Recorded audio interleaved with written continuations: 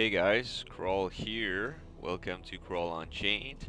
So today, as you can see, I'm still playing Entropy, and the purpose of this video is that I'm gonna be giving my opinion on something that we're able to do in the game that I'm sure a lot of people would be seeing as an exploit, and I can totally understand why they would see it as an exploit. I would not blame them if they wanted it removed from the game. Once you guys are done watching this video, I'd like you guys to comment. Uh, I'm pretty sure, I'm not 100% sure, but I think, the devs have already pinned my videos on the forums. They've made a thread uh, for my videos. I'm thinking that video will probably end up with the others, and I'd like you guys to share your thoughts on the matter in the page where that video will be posted. So, yeah, the feature that I'm referring to is the ability to cut off your engines while your warp drive is active, and then turning off your warp drive and allowing your ship to simply drift or slide or glide at 2,000 meters a second in a straight line. Obviously, once your engines are cut off and your warp drive is cut off, you can only go in a straight line. You can't steer your ship. So, anyways, I'm gonna demonstrate. For those of you who might not know that it was possible to do that, I'm gonna demonstrate, show you guys what I'm talking about. Actually, we're gonna turn off the engines right now before we start. Then I'm gonna initiate warp. As soon as I reach 2,000 meters a second, I'm just gonna turn off my warp drive, and you'll see that my ship just continues to glide at 2,000 meters a second. So now my warp drive is off, and I'm just gliding at 2,000 meters a second. Now, of course, I made sure that my ship was not heading towards anything so that it wouldn't crash. So as you can see, I can simply turn around, and now I'm going in reverse at 2,000 meters a second. Now, the reason why some people would consider this as an exploit is because right now it's impossible for me to be intercepted. The game mechanics, like right now, because oh no, okay, actually that would not have stopped my ship. That's actually a mission I chose to ignore. But if it normally when you're warping, if a mission pops up, your ship stops, and it allows you to check the mission out and determine whether you want to do it or not, and then you can just, if you ignore it, you can just reinitiate your warp drive. If you want to do it, then you just do it, pretty much.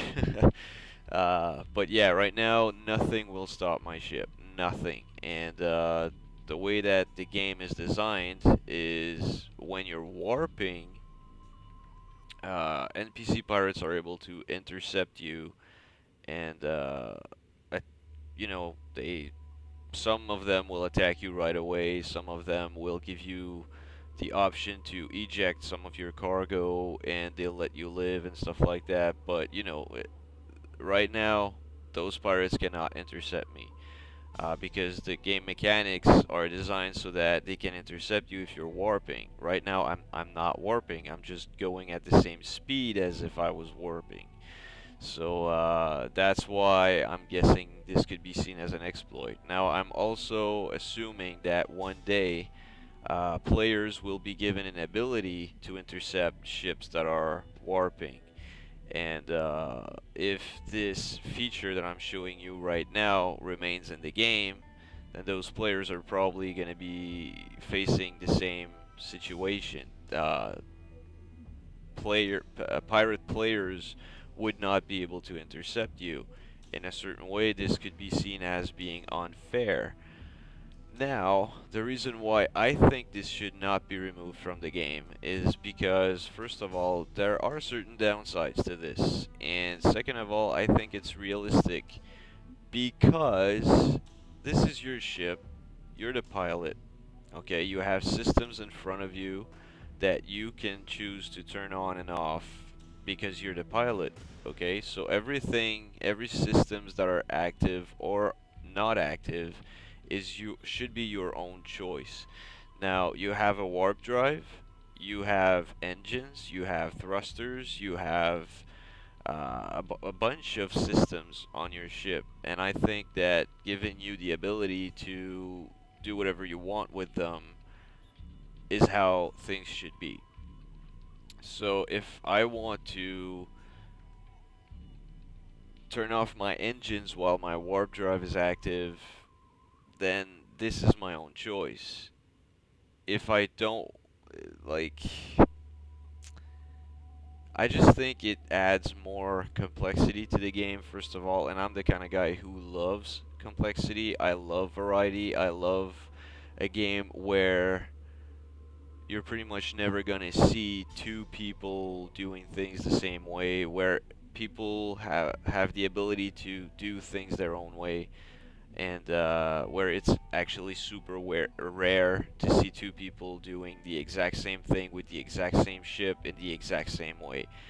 So this, it just adds more complexity to the game. Now there's even more things that can be done with this. So I'm going to show you two ways to stop the ship. One of those ways, it will take me about 10 kilometers for my ship to come to a full stop.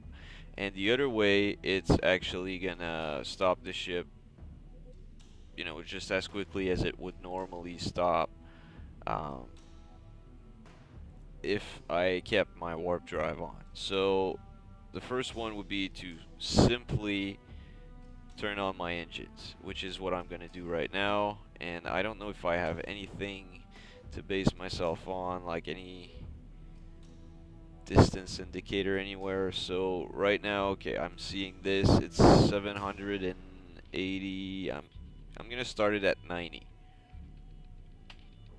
So I started my engines at 790 meters from the refinery unit. Still not stopped. And we're stopped. So it took roughly 10 kilometers for my ship to come to a full stop. Now the other way to do it, I'll show you right there. Okay, so now 2,000 meters, turn off engines, turn off warp. So right now I'm still gliding like I was earlier.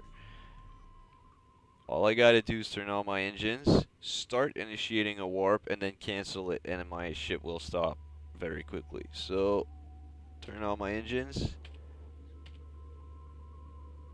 Yeah. So, I pressed C, turned on my engines, pressed F twice. The first time started charging for another warp, and then the second time it just canceled it, and as soon as I canceled it, my ship stopped in less than 2 seconds. So now comes the question of, is it balanced? Is it actually an exploit? Uh, Now, I have an idea of how we can make things more balanced.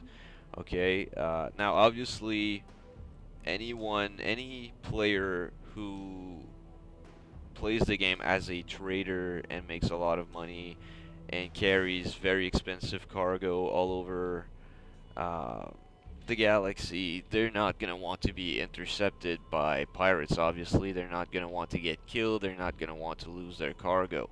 So obviously traders definitely hate pirates, and if this allows them to go from one place to another without being intercepted, then, you know, they'd be stupid not to use it. So this means that a player who wants to play a pirate and who wants to hunt down cargo ships, they pretty much have nothing to do it, and they're probably going to get bored and they're not going to play the game because they're going to say that this game hates pirates. Now, I'm not a big fan of pirates. It's not a type of gameplay that I enjoy, but I will say that I acknowledge the need for them. They are a necessary evil. Space simulators need pirates, okay? Because if this was real life, there would be pirates. Pirates have existed in the past. The only difference is that they lived on the ocean, but still, they were on a ship, you know, and they were attacking ships that were carrying expensive things.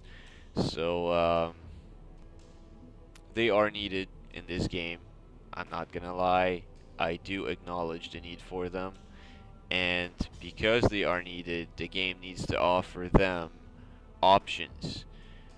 And if the game offers cargo ships or cargo pilots an option to avoid interception, then they need to balance things out by offering something to the pirates to counter it. Now, I think that, you know, when the way that I think interceptions work right now, when an NPC pirate intercepts your ship, I think that it's probably some kind of ability that they have. Either it's a consumable ability or a permanent module, it doesn't really matter. I think that this module allows them to brute force or hack into your warp drive and turn it off. Automatically, when your warp drive turns off, I'm thinking logically your ship is programmed to uh, turn on your dampeners, and your dampeners obviously it's the thrusters that are designed to stop your ship from moving or help you turn and stuff like that.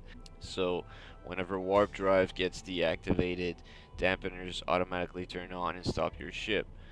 So I'm thinking that's what the pirates do. They brute force your warp drive and they remotely turn it off. Or maybe it's just a pulse of energy that they send towards your ship, which scrambles your warp drive, makes it overload, and causes it to shut down. I don't know, okay?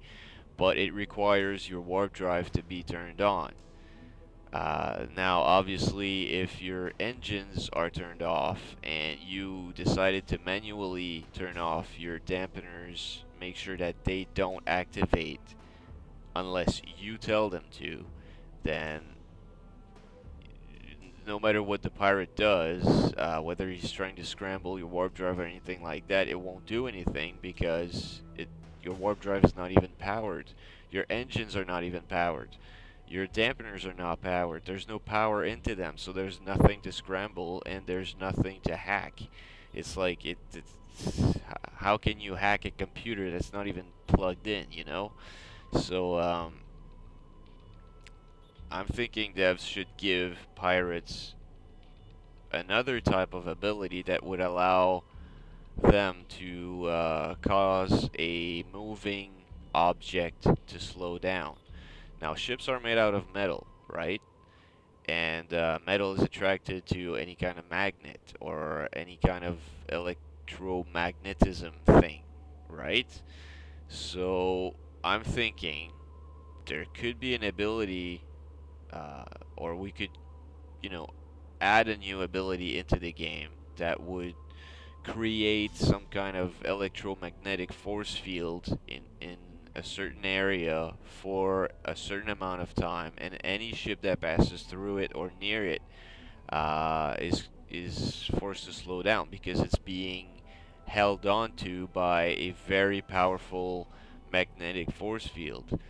And maybe, you know, obviously it would only cause it to slow down gradually, and once it stops, then maybe if that force field is strong enough, it could even uh, pull the ship back towards it for a limited amount of time. Obviously, this would be overpowered if it would just last forever. So it would have to have like some kind of a limited power source. Maybe you place it there, it lasts for a minute, and once a ship passes through it, and then the magnets start doing their thing. It uses more energy, and then you know the force field will be deactivated after 10 seconds or something like that. Uh, so the cargo ship will not be completely helpless. You know, after that 10 seconds, it can break free, it can start trying to defend itself, it can start trying to escape, run away, do whatever it needs to try and survive. But it will also give the pirates a chance to keep hunting ships that are, you know, moving fast. I think that would be the way to balance things out and allow us to keep that feature that lets us cut our engines at warp speed. Because if this is an exploit right now, you know, cutting my engines right now as well as my warp drive, is if this is an exploit, then any kind of engine kill is an exploit because this is no different. The only difference is the speed at which I'm moving. It's the only difference. Okay, give a ship that is not being propelled in space by anything. Just give it a push, okay? It's going to start moving and it won't stop moving until it hits something, until something physically stops it. Throw a rock into space, it's going to be the same thing. It's not going to stop. It's just going to keep going in a straight line until you know it's being pulled by some gravity or something physically stops it. So I don't see why this right now this is an exploit. I think it's actually pretty realistic and I think it should stay in the game. Now, even if this was removed, this would not remove the ability for traders to keep doing this. The only difference is traders could keep doing it. Hang on. Okay, so I'm gonna find a signal somewhere. Okay, so that refinery unit's gonna do it. So let's go to 0. So I have 2 points in engine right now. Okay, right here in my code thing here, I have 2 points in engine. I have 2 heavy drive coils on that ship because that's the amount of, yeah, the engine slots here. I put 2 heavy drive coils which boost my top speed, and it's pretty much the only kind of module that can boost my top speed. So there's this that can boost my top speed. There's the heavy drive coils.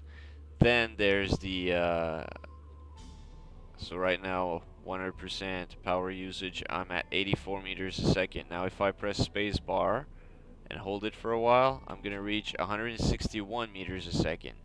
Now if I had the ability called plasma ignition, I could turn on that ability at the same time that I'm pressing spacebar, and I think plasma ignition actually boosts my speed by 100% for 10 seconds. So if I'm timing things right, I could press spacebar, use plasma ignition, and as soon as I reach my maximum potential top speed, I cut off my engines. And right now, if I had plasma ignition, I suspect I would be going somewhere close to 260, 270, maybe 280. I remember back in the day with my Fury, I did have plasma ignition as um, it was a permanent module or a chip. I could use the ability as much as I wanted to. It just costed me a little bit of energy and that's it. And I remember reaching speeds of over 300 meters a second when everything was set for speed. And I'm talking about my code here, I'm talking about heavy drive coils, I'm talking about the spacebar boost, and I'm talking about plasma ignition. All of these things added together, I could reach speeds of over 300 meters a second, probably something like 320. And then I would just cut off my engine and I would keep going at that speed forever. Now I don't know if you guys noticed, but this refinery unit right there, it's at 698 kilometers from me, which is pretty damn far, but I am getting closer. You don't need to be warping to reach a destination in this game. Warp only gets you there faster. That's all it does, okay? There's no loading screen while you're warping. It's not an animation or anything like that. It's just getting you places faster. So you don't have to use it. Now, imagine a trader who has a cargo full of very expensive things, okay? Imagine that his cargo is worth 30 or 40 millions credits. And that guy is determined to not let anyone stop him. He he's going to do everything in his power to get to his destination without dying. Then all he has to do is do that combination I just showed you. The engine points, the spacebar boost, heavy drive coils in his engine module slots, and plasma ignition. Put all of these things together, then cut off his engines and simply allow his ship to drift all the way to his destination. He's going to get there much slower, but he can't be intercepted. So even if you remove the ability to cut off your engine while warping, it's not going to remove the ability to cut off your engines with everything else. It's just going to remove it from while you're warping, and it's not going to change the fact that people are still going to be able to use engine kill to get places without being intercepted, unless you give NPCs and players the ability to stop a ship that is running cold. I guess we could call it like that. When everything's turned off, the ship's running cold. Um, so I think it should stay in the game. I know it's been reported as being an exploit, and like I said, I can understand why. Okay, I understand why, but that doesn't mean I agree with it.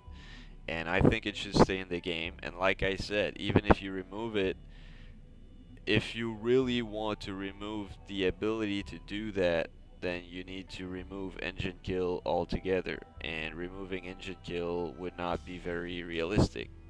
But in Space Engineers, it can be done. I'm fairly certain it can be done in Elite Dangerous as well. And if they don't let people do it in Star Citizen, then I don't know what the hell they're doing, because engine kill, I mean, you can't have a space sim like this and not give the player the ability to turn off their engine. So like I said, at the beginning, this is your ship, you're the pilot, you should be able to do whatever you want as the pilot. Um, I mean, if you're driving your car on the highway and you simply decide to turn off everything while, going at 120 kilometers an hour on the highway, then it's your choice. It would be a heck of a stupid choice, but it's still your choice. So, I mean, right? Now, in a spaceship, it's different. There's no real traffic. There is traffic, but there's no bumper to bumper traffic. And like right now, I've been flying for what, the whole entirety of this video, and I haven't come across anything that I could have crashed into. So, but that doesn't mean that this feature would not involve any risks. Obviously, if you think you're safe, you start drifting like that, and then you go make yourself a coffee or go watch a TV show or something like that, and turns out that a mission popped up here. Your ship didn't stop because everything's turned off, and then that asteroid field just appears in front of you. Like, that perfect timing, man.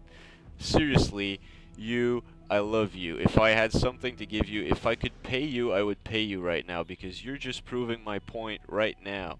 Man, I love this guy. So yeah, let's just shut him up and turn off the UI right now. So as you can see, an asteroid just appeared in front of me. So if I was AFK right now, then my ship probably would end up crashing into this at 2,000 meters a second, and I would die and obviously lose all of my cargo. So, like I said, there are downsides to this thing, and there are risks involved. Another risk, let's say for example, you initiate warp drive, you cut off your engine, but you don't turn off your warp drive because you want to keep the ability to steer. You just don't want pirates to be able to intercept you. So I'm warping, cutting off my engines. I'm still able to steer my ship, but now if pirates intercept me, my ship will not stop. Okay, because they can't, because my dampeners cannot be turned on. And this has actually happened to me. And when I got intercepted, 4 ships appeared in front of me. My ship didn't stop. My ship crashed right into that ship that was right in front of me, and I died. My ship exploded, and I died, and I lost the cargo that I had. So that is another risk that this feature involves. So someone who decides to use that feature needs to stay here and um, he needs to be careful and be wise about how he uses it, because like I've just said many times, there are risks involved, which I think balances things out even more, which makes it not so much of an exploit, because it can actually play against you. So now I think this video is already long enough, and I've promised promised Snow Globe, and I've already told the developers that I would try and keep the videos a bit shorter. So I'm gonna end the video here, and I'm begging all of you guys who are watching this to please comment, share your thoughts on the matter. Um, you know, if you don't agree with me, say it. If you do agree with me, say it. If you have other ideas or if you have different opinions, please share them. The devs need that kind of feedback. So if everybody is against that feature, the devs won't see a reason to keep it. If everybody wants to keep it, then the devs are probably not gonna just piss off all of their player base by removing it if everybody wants to keep it. So yeah, I've said enough. This video is long enough, so I'm just gonna say thank you guys for watching, and I'll see you next time. Bye bye.